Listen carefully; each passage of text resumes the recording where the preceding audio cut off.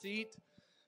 If you don't know me yet, my name is Mitch. I'm one of the pastors here, and last week I had to call an audible, which thankfully Pastor Pat was already slated to preach, but I got really sick again and wasn't able to make it.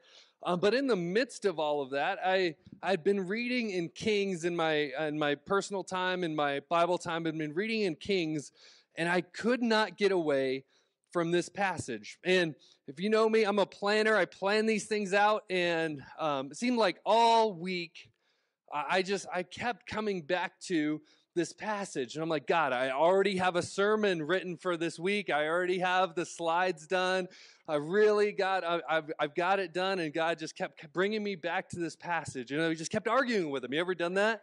Argue with God? Listen, he wins, so ultimately I give in, but I kept arguing. I'm like, God, I'm pretty sure this is just COVID brain. I don't know, like everything's foggy. I don't understand like why you want me to preach this passage. It's kind of obscure.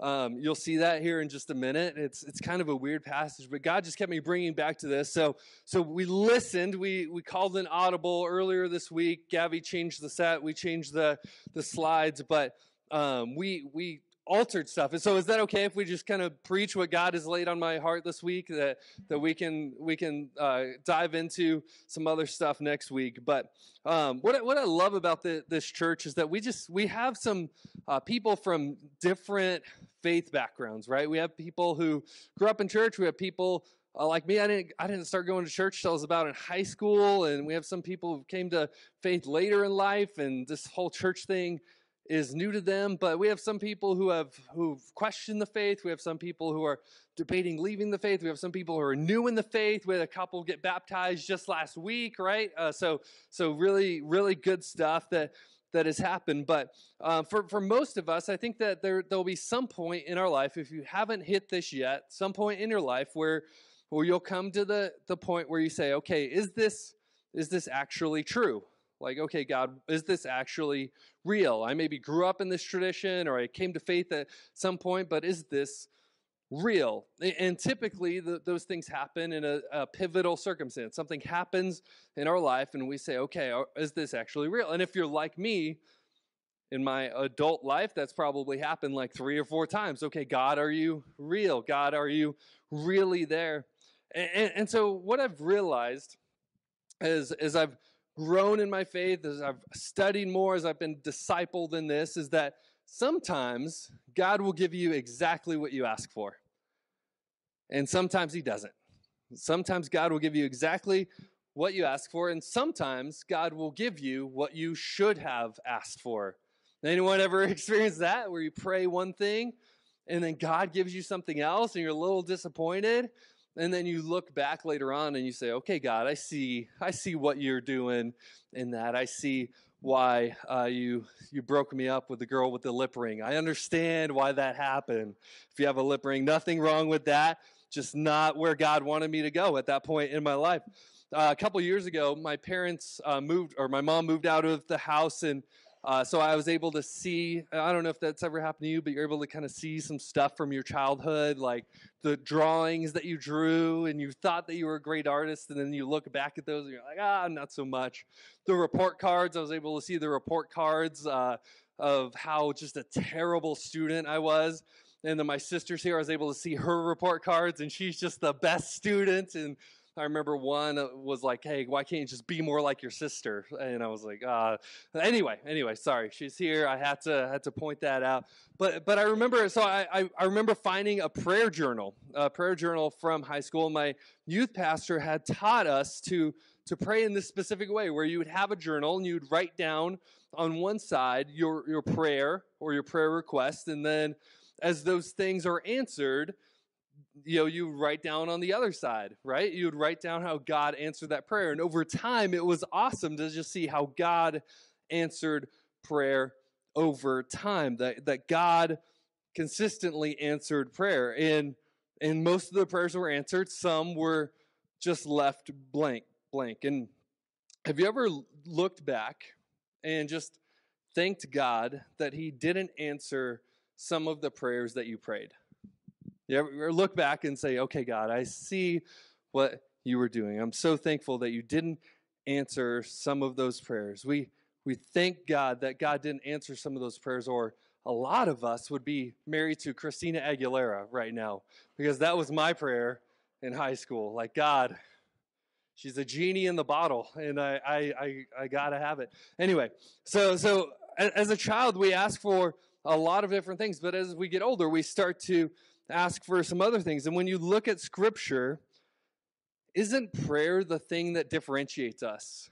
Isn't prayer the thing that differentiates us from every other religion in the world? That we have a God that listens to us, that we have a God who listens. And this is the story of Elijah. And what I've realized is that most people who lose their faith end up losing a faith in a God that we don't really believe in anyway. They lose their faith in a God that they've made up, a God that they set expectations for. They lose their faith in a God. And a lot of times I talk to these people and they're saying, Mitch, I've lost faith. God didn't answer my prayers in this way, or this thing happened in my life and I've lost faith. And my answer is, well, I don't have faith in that God either. That we lose faith in a God that we project, a God that we make up. And so I want to show you some things in this passage that God brought to mind last week and this week that he says about himself that are very distinctive. So 1 Kings chapter 17, and we're going to start in verse 1. So if you have a Bible, open up your Bible. If you have the YouVersion Bible app, go ahead and jump in that. And so this is starting the story of Elijah. So Elijah, the Tishbite of Tishbe in Gilead, said to Ahab, "As the Lord, the God of Israel, lives, before whom I stand, there shall be neither dew nor rain these years, except by my word." How would you like that to be your first ministry experience, right? The first thing that God tells you to do is go to this evil king who has all the authority in the world to just chop off your head and say, hey, God's going to bring a drought. It's not going to rain until the Lord says it's going to rain, and I'm out. And so he leaves, and the word of the Lord came to him and said, "Depart from here and turn eastward and hide yourself by the brook of Cherith, which is east of the Jordan.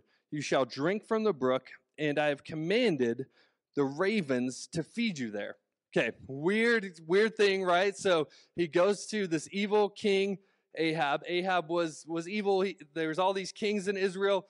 Ahab married a woman named Jezebel, right? Jezebel worshipped this god Baal. Baal brought the rain. Baal was known as the rain maker. And so he was the god of rain. He was the god of fertility. And so the first thing that Elijah does is he comes in and says, okay, there's going to be no rain in the land. You think that your God is the rainmaker. My God is the rainmaker. There's going to be no rain in the land. And so Elijah comes, gives this, and so then God announces there's no rain, not even a dew in the land. Not even a dew in the land. Then God sends him to a brook to be nursed by a bird. Crazy story. What I want to point out, first thing that was revealed to me this week is that God provides through creation. Is that God provides through creation. God is the God of the rain. That God is the God of the birds. That when God wants it to rain, it rains. When God wants birds to feed you, birds will feed you. That God is the God of provision through creation. And so the question that I have is, who or what are you dependent on for your provision? So many of us, we're dependent, and if I'm honest, right, as a American working, right, I would say I'm dependent on myself, that I can feed myself. I don't need rain. I don't need birds. Birds are spies anyway, right? Like, I don't need those things. I can provide for myself. Who are you dependent on for these things? Psychologist Jillian Rotter developed the concept of the locus of control in the 1950s, and this concept has been used over and over to help people who are struggling with PTSD or OCD or all sorts of things. And the the philosophy or the locus of control basically says this, that the person either has an internal, right, an internal or external locus of control. An internal is that, hey, I can control all things in my life. I can control all the things around me, that I'm ultimately in control of my life. So when something happens, when something bad happens, it's ultimately up to me. I could have changed this thing. I could have done this thing. I could have done something different, and then the bad thing wouldn't have happened. Anyone think like that? That's me, right? Like, that's what I talk to my therapist about every other week. Like, I could have done this different.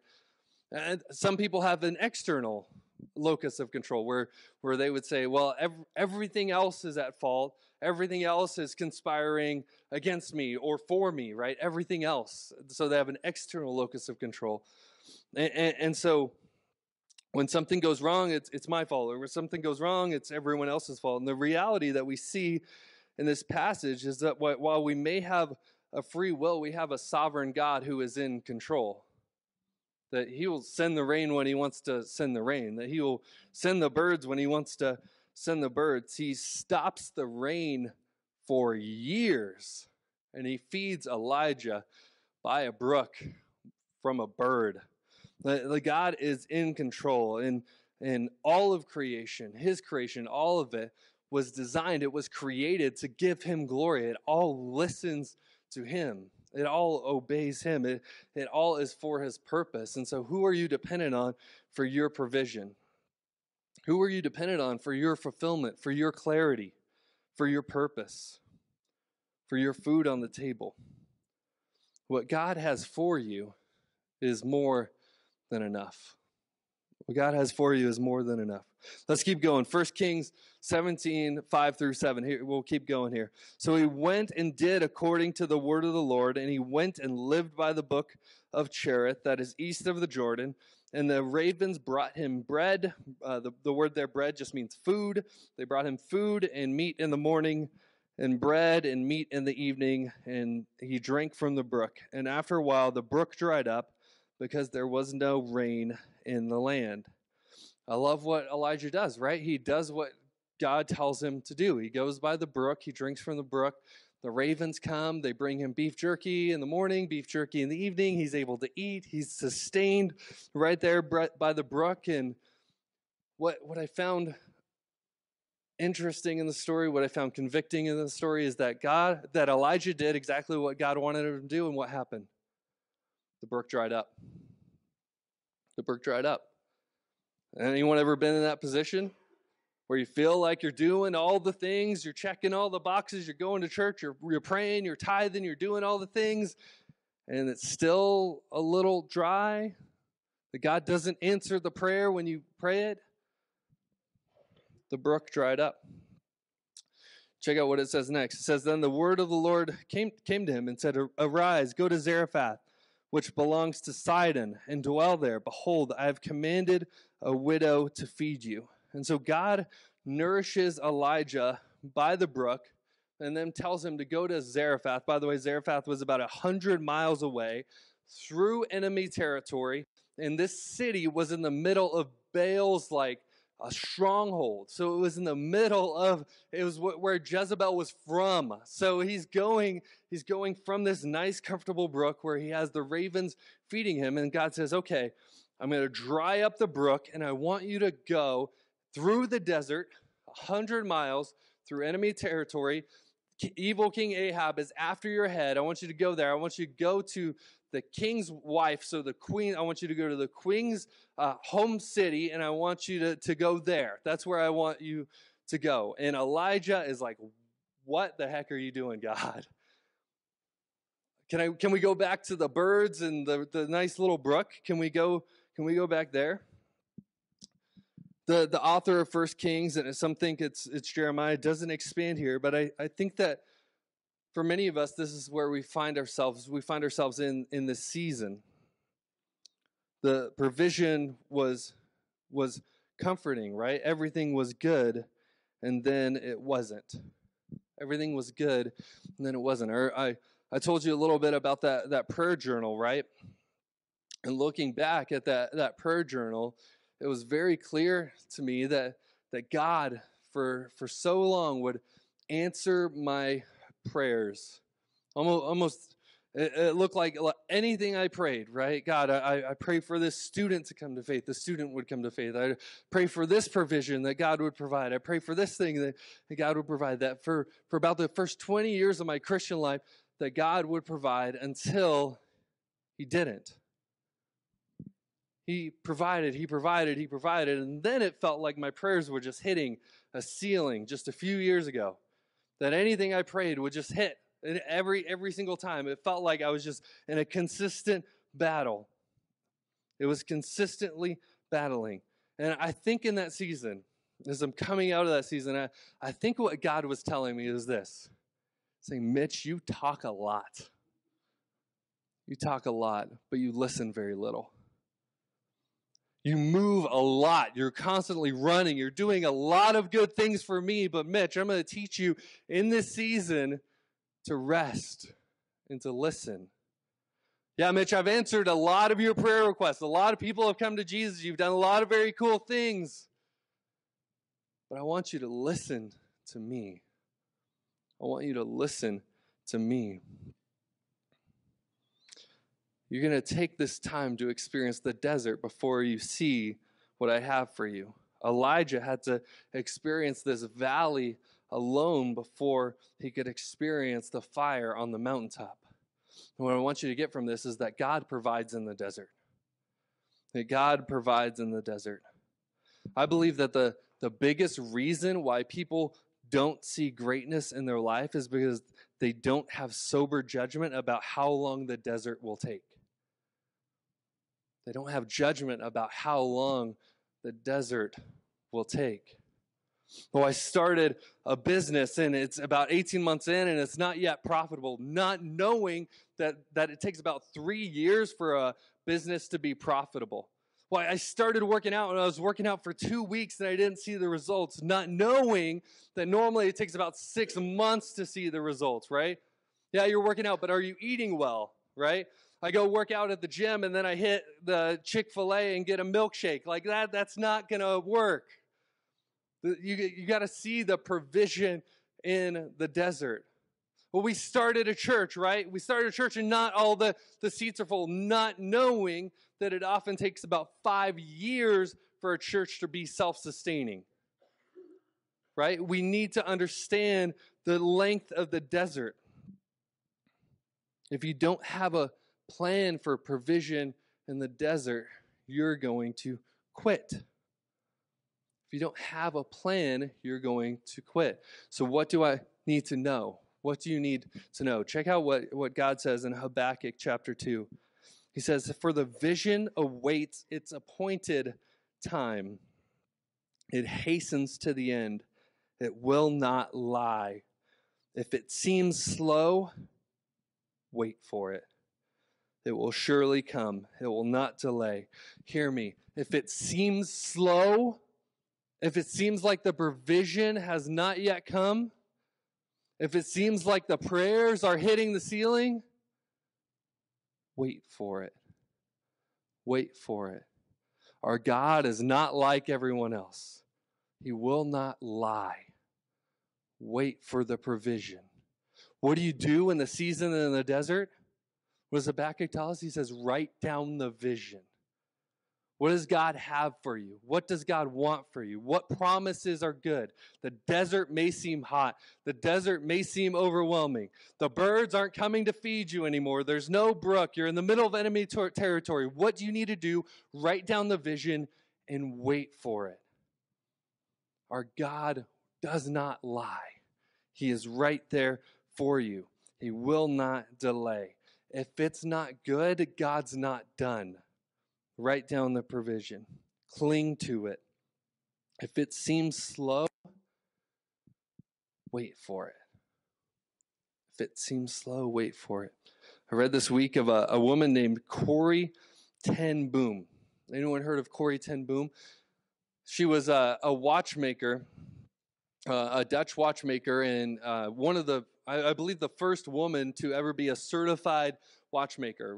Lived in lived in, I don't remember where she lived, the Netherlands, and so lived there, and then the Nazi Germany began to invade, and she decided with her family that she was going to hide these Jews in the walls of her house. Eventually, she would end up being arrested. She would end up being sent to a concentration camp. Her father died. Her sister died. She was in the middle of this. While in the middle of this, many people testify that she led people to Christ over and over and over in the middle of these concentration camps, leads prisoners to Christ with a smuggled in Bible. Didn't even have the whole thing, just parts of it. And later writes this. She says, you can never learn that Christ is all you need until Christ is all you have. You can never learn that Christ is all you need until Christ is all you have. She had a right to be angry for the rest of her life, a right to be upset, a right to be disappointed, a right to just leave God. But she says, no, you'll never learn that Christ is all you need until Christ is all you have. Here's a good question. If God takes it from you tomorrow, are you okay? If God takes it from you tomorrow, are you okay? If not, you've made that thing your idol. What is it in your life that if God took, you would not be okay? For me, be my family, be my little girls. God took those. God and I would have some conversations, right? They're an idol in my life, something that I need to work on. So Elijah gets to this point. He's in the desert, right? He's got no food. He's got no job. His pet raven's head fell off, right? Anyone get that joke? Anyone? Okay. Dumb and Dumber, please. Okay, so Anna was like, Mitch, don't tell the joke. Nobody's going to get it. Nobody's seen that movie. I was like, honey, people have seen Dumb and Dumber. Pets' heads have fallen off, right? He's in enemy territory, on enemy turf, and this is what happens. If you think that the ravens bringing him food was weird, here we go. Let's get into the weird.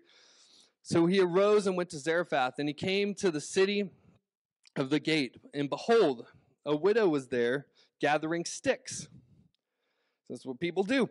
And he called to her and said, bring me a little water in a vessel that I may drink. And as she was going to bring it, he called to her and said, bring me a morsel of bread in your hand. And she said, as the Lord your God lives, I have nothing baked, only a handful of flour in a jar and a little oil in a jug. And now I am gathering a couple of sticks that I may go and prepare it for myself and my son, that we may eat it and die. And Elijah said to her, do not fear. And as you do not fear. And as you do as you have said, but first make me a little cake and bring it with me, and afterward make something for yourself and your son. Now, okay, is Elijah a jerk, or is something else going on here? Do you get the picture? A widow comes, she's gathering sticks, she's about to make her last meal for her son, and Elijah's like, hey, bring me water. She says, okay, I'll bring you water. And then he says, bring me a cake as well.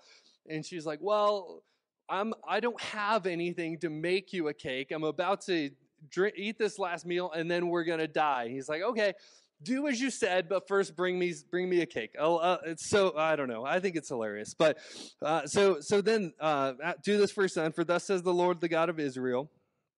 The jar of flour shall not be spent, and the jug shall not be empty until the day that the Lord sends rain on the earth. And she went and did as Elijah said, and she and he and her household ate for many days. The jar of flour was not spent, neither did the jug of oil become empty, according to the word of the Lord that he spoke by Elijah. Here's what I want you to get, is that God's provision is unlimited. While it may seem like, we may feel like it's limited, right? I only have a little bit of flour, I have this little bit of oil, I'm going to make this cake and I'm going to die. While it may feel like that, God's provision is unlimited. God's provision is unlimited. I want to ask you, how many jars are you putting before God? Do you see what she does there? That the jars will never be empty, that there's an unlimited amount there available, unlimited amount of flour, unlimited amount of oil. In the ancient world, that was the life-bringing source. That was all they needed for life. If you had oil and you had flour, that you had life. And I think for us, for so many of us, we bring to God little jars. But he says, I have an unlimited amount available to you. So many times we pray for so little. We pray for so little. We pray for little things. We have little requests, tiny little requests before God. What would happen in your life if you brought him a big jar that he could provide for you? All that you want. All that you want. I want to ask you this question. If God answered every prayer of yours, every single prayer that you prayed this week with a yes, what would be different in the world? Every single prayer that you prayed, he answered with a yes. Maybe you won the Powerball, right? Maybe you did something that maybe something happened. Maybe your kid would stop picking his nose, or maybe like the person at the red light moved. But what would be different in the world? How would the world look different? Let me ask you this gut check question. How many unsaved people are on your prayer list that you pray for daily? How many of them would be in the kingdom if God answered every single prayer? How many would be in the kingdom today? How many unbelievers are you engaged with? Do you have their numbers in your phone that you could text them and have coffee with them this week? What if God said yes to every single prayer that we prayed? Because God's provision is unlimited. His provision is unlimited. It is us who put the limits on God. That we pray for too little. God wants to hear our big prayer requests, our big vision, our big dreams. A little insight here. This woman came to know God because a weirdo entered her life. Elijah just showed up and started asking some pretty weird questions and did some pretty weird things. Center Church, this is my challenge for you. Be a little weird. Be a little weird. Most of us came to faith because a weirdo invited us to church. And it was different, right? Let me tell you about my first experience going to church. My first experience going to church. I was invited to church. My grandpa was a pastor. We went to his church, but that was kind of a different thing. The first time I actually decided to go to church, it was because a couple that my parents babysat their kids, and these kids were the weirdest kids. One of them ate my pet goldfish, and so these kids were already weird. We didn't have a great relationship. They invited me to go to church, and so I don't know. I had nothing to do on Sunday, so we went to church. I remember sitting there in a pew similar to this and pull out a hymnal. Anyone ever try to read a hymnal without knowing what I don't know what that was. Like, I was like, is this tongues? Like, what is this? And it was different. These weirdos invited me, right? And they kept telling me about this Jesus that loves me. And these people who were different kept inviting me and kept loving me. It was because somebody who was a little bit different. Elijah was a little weird, and it changed this woman's life. You have a message that people desperately need. Invite them to come with you. Might be a little weird. Might be a little bit different. Just tell them that you're going to coffee and bring them here. And you just say, there's coffee, right? I want to challenge you this coming Christmas. Invite somebody to come with you to Christmas Eve. Invite somebody to come with you to Christmas Eve because they're going to hear the gospel. They're going to hear about Jesus. Not because you need to bring people to hear from me because I have this magical message that they can hear, but because it can be a conversation starter that you can then talk about later. This message on Christmas Eve is going to be an opportunity for you to lead your friends, your neighbors, your loved ones to Jesus. You have a message that people desperately need, and they need to hear it, and it's an opportunity to share more. And what I see in this passage is that God is also the God of the outsider. You may say, well, they're a little bit too far gone. All of us were a little bit too far gone. I know you, right? You were way far gone. Some of you are the weirdo, right? And it's okay to be the weirdo. Look at this woman. She is outside of the promised land, outside of the promise of God. She was a racial outsider. She was a Gentile. She was a religious outsider, a pagan, a gender outsider. She was a woman, and an economic outsider, right? She was a widow. She was a poor widow. The first sermon that Jesus preached, did you know the first sermon that Jesus preached was on this passage? The first sermon that Jesus preached was on this passage, Luke 4:25 through 26. But he says, in truth, I tell you, there are many widows in Israel in the days of Elijah, that there are a bunch of widows when the heavens were shut up for 3 years and 6 months, and the great famine came over all the land, and Elijah was sent to none of them, but only to Zarephath in the land of Sidon, to a woman who was a widow. Jesus' whole message here, his first message, is that Jesus came for the outsider. That I came for the outsider. I came for the one who might seem too far gone. For the gender outsider, for the poor outsider, for the racial outsider. He came for the outsider. That God is the God of the outsider. And so Jesus preaches this message that God is the God of the outsider, that all are welcome in his kingdom. And what did they do? They threw a huge party, right? They threw the parade like, yeah, God's kingdom has come to earth. No, they took him to the top of a mountain, and they tried to throw him off of a cliff. You know what happened the first time I preached my first message? First time I ever preached a message, I was 17 years old in an old Baptist church, and the youth pastor took me out for ice cream afterward, and everyone came up and told me how proud they were of me. You know what happened after Jesus' first message? They took him up a mountain, and they tried to throw him off of it. And it's a really cool story. Luke chapter 4. He then escapes their grasp and then continues this message. God celebrates these people. Jesus' genealogy is filled with broken people. Rahab, a prostitute, and a Gentile that God saved from Jericho. Ruth, a Moabite. Bathsheba, who committed adultery with David. But all these women repented, and God used them.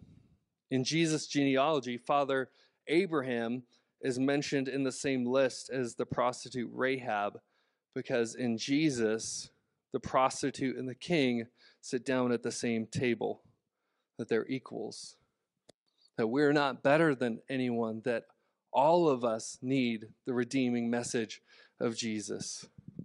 Let's keep going. So 1 Kings 17, here goes, after this, the son of the woman, the mistress of the house, became ill.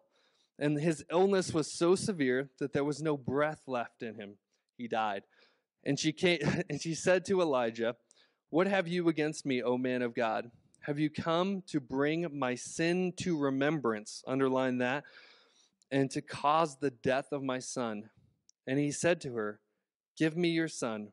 And he took him from her arms and carried him up to the upper chamber where he lodged, and laid him on his own bed, and cried to the Lord, O Lord my God, have you brought calamity even upon the widow with whom I sojourned by killing her son? Then he stretched himself upon the child 3 times and cried to the Lord, O Lord my God, let this child's life come into him again. And the Lord listened to the voice of Elijah, and the life of the child came into him again, and he was revived. And Elijah took the child and brought him down from the upper chamber into the house and delivered him to his mother. And Elijah said, see, your son lives. And the woman said to Elijah, now I know that you are a man of God, that the word of the Lord in your mouth is truth. Now there's so much here that I don't understand. I don't understand, right? I don't understand why God let this boy die. I don't understand the language in this. The language in this where the woman blames God, and then Elijah seems to do the same. God, why did you kill this boy? I don't understand that. I don't understand why he took the boy up to his bed and laid the boy on the bed. It seems a little weird, and then laid his body on the boy. Like, I don't understand that. I don't understand it. And let me just point this out, that if there are things about God that you don't understand, that is a good thing. If you fully comprehended God, then he wouldn't really be God. If there are things that you don't understand, that's good. Why does Elijah do all this? And despite all of the things going on here, I want you to look at verse 22. It says, "And the Lord listened." Both people are in distress, right? Elijah has no idea what's going on. All the theological training, right? Prophet for the nation of Israel, God's people. He says, I don't know, God, what you're doing. Woman who's in distress, like, you brought calamity on me. Like, it's terrible. Everyone in distress. And what does it say? It says that the Lord listened. In the middle of all of this, the Lord listened. And this just blows up every theological system that there is. Whether you believe that God causes all of it or that we have complete free will to do whatever we want, the reality is that God listens, that the Lord listens to all of it. This is a really unique thing that's happening here. It's called a chiasm.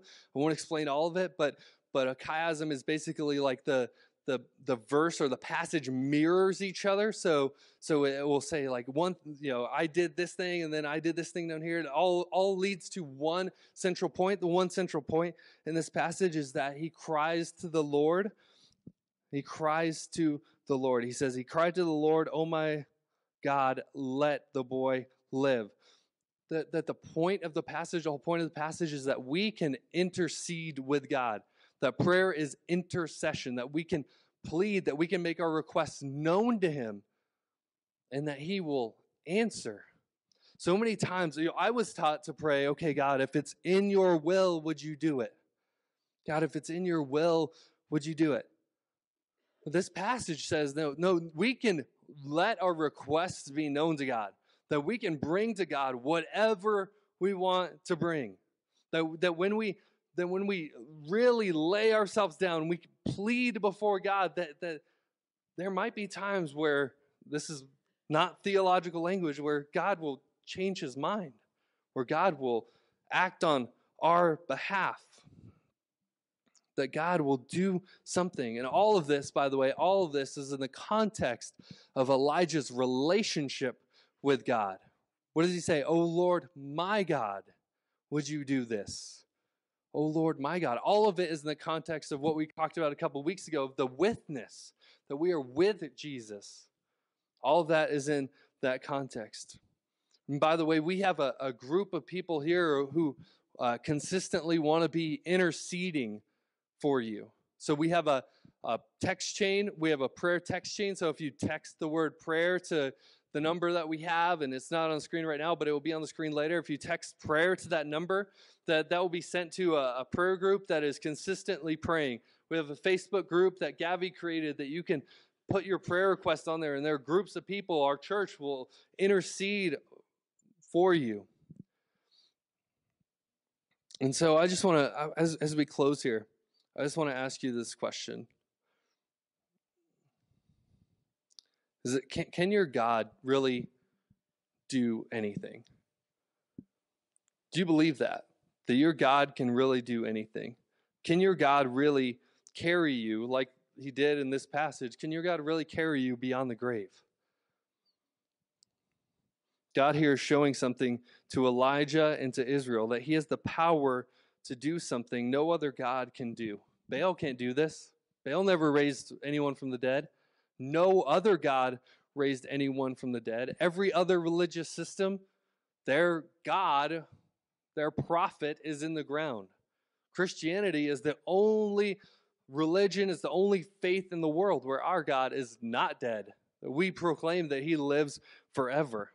Don't miss this. The account begins with this question. The woman says, "What have you against me, O man of God? Have you come to bring my sin to remembrance and to cause the death of my son?" Basically, what she's saying, it's a heartbreaking question, is that, did my sin do this? Did my sin do this? Think of this woman's journey, right? Elijah shows up and she's starving. And rather than meeting her need immediately, he asks for something. Then after the whole deal is over, she's learned the lesson and she trusts God, and then her son dies. We need to realize that God has a bigger agenda than her felt need. Her greatest need is to know him. Her greatest need is to know him. And so many times we just need to look back at life and just see God's provision. I see God's provision all over my life. When I was a 13-year-old kid, I thought that sports was everything. I thought that sports was the way. All of a sudden I started getting popular because I was playing sports, and then I tore my ACL. And I could no longer play sports. I lost all the friend groups, and that was the thing that drew me to Jesus. God provided. When I was in high school, you could ask my teachers, I could barely read and write, like common sense, like I could barely do any of that. And now every single week I write a 4-page essay that I get to deliver to you every week. I remember when I was in high school, we would take shopping carts and we would push them down alleys and go as fast as we could. And there would be cross streets that we would just like wing it across these cross streets, just sitting in these shopping carts, flying down, and God provided. I remember going to friends' houses during lunch, and these friends would be doing drugs and drinking, but that was never even a thought that I would participate in that God provided in those things. My junior year, I got expelled from my high school for doing something stupid, like just incredibly stupid. Got expelled, was able to come back the next year, that they reinstated me the next year, and it sent a shock to my system to really get my life together, that God provided through all of that. God provides over and over, and sometimes you just have to remember the vision that he has, the provision that he provides. God provides over and over, and God will use the whole narrative of your life to shape and prepare you for what's to come. And so I want to close with this. If it seems slow, wait for it. Some of you're like this woman, and God has been speaking to you, inviting you to follow him, inviting you to slow down, inviting you to trust deeper, inviting you to write down the vision, inviting you to wait for it. Trust the provider. What I saw in this story is that Christianity is not see and believe fully. The woman didn't see everything that God was doing. None of us see everything that God is doing. I wish that God would just paint a portrait of what he wants me to do in the next 5 years, and then I can follow that plan step by step. But that's not what he does. But it's see a little, believe, and then I'll show you the rest over eternity. See a little, believe, and he'll keep showing you things as you go. Believe, and he'll show you a little bit more. Believe, and he'll show you a little bit more. Believe, and he'll show you a little bit more. Surrendering to the ways of God precedes the provision of God. When you just surrender to his ways, write down the vision, wait for it.